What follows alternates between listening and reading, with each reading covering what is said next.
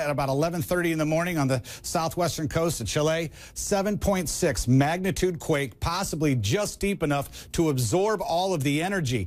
Ironically, this has occurred in an area, good news that it's sparsely populated, but on a rupture that gave us the world's largest earthquake in 1960 at a magnitude 9.5. So there is some damage that we're getting reports. About 41,000 felt very strong shaking, but nothing in the severe category. Authorities there are saying no fatalities, and that's what the USGS is telling us. We love it when it's green. That means a low impact. But, Michael, there was some damage. And, of course, we're going to continue to see those damage assessments come in, and we'll pass all that information. Of course, what they do right away, line up for petrol.